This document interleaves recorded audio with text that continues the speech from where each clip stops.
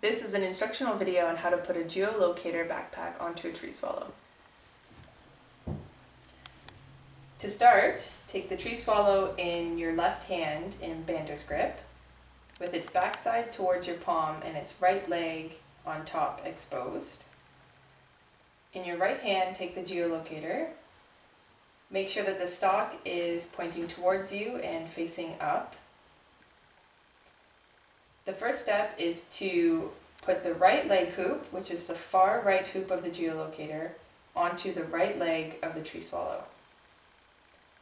The best way to do this is to turn the geolocator 45 degrees so that the back side of the geolocator is facing the stomach of the tree swallow.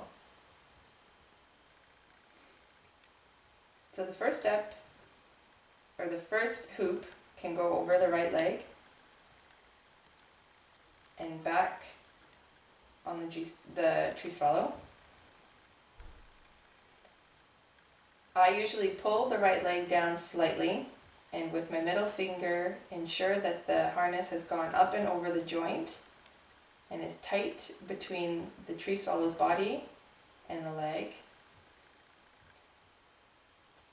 Turning the bird 45 degrees, you can keep a good hold of the geolocator, and in this time put it underneath the right wing.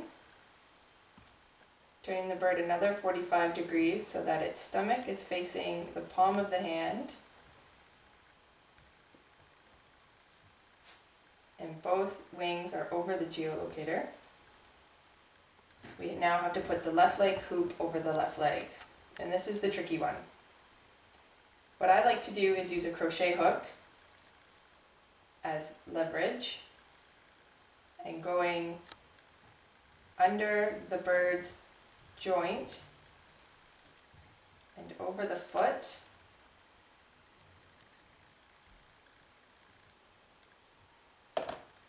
Again, I like to pull the left leg down just slightly and feel with my thumb that the harness is now tight between the bird's body and the joint.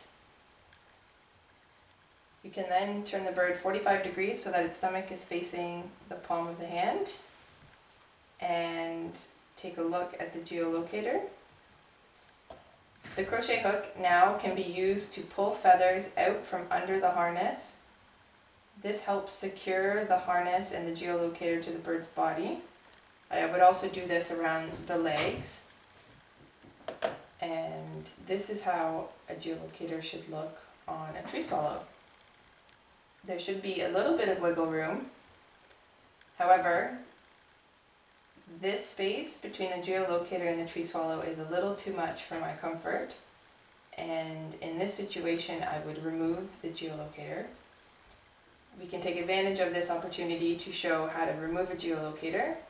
Again, I like to use a crochet hook and finding the harness underneath the wing. I lift it up and over the joint and back down over the left leg. The main concern is just to get it over the foot of the tree swallow. They readily will grab the harness. Down and over the leg, and then turning the bird so that it's back in regular bander's grip. The geolocator can slip out of the right leg and off. And that is how you put a geolocator onto a bird.